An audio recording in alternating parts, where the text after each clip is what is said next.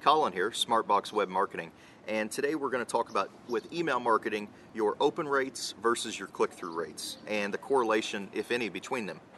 A lot of people get confused when I say only 10 or 15% of people on your email list are opening your emails, and that number is kind of misconstrued. It's kind of skewed. What happens is that because of different email programs, the Gmails and the Outlooks and Yahoos and AOLs and the complete suite of everything out there that's available, different email programs are going to respond to read receipts to show that an email has been read differently.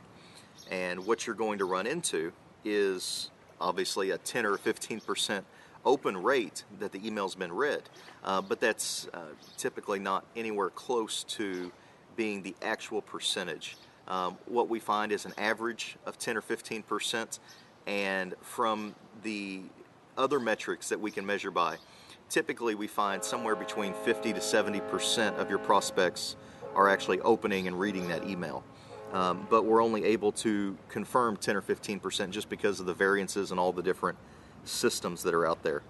And then the other metric is click-through rate, which is the number of clicks that an email may get. So you put a link to your website from your email and you measure how many people click from your email to your website. And for instance, I'll give you a statistic on an email that we just sent out just a few minutes ago. We had an email blast go out to about 900 people, a subset of a list of ours, and within 5 minutes I looked at the numbers on them. We had 11 opens. I'm looking at this on my phone down here right now.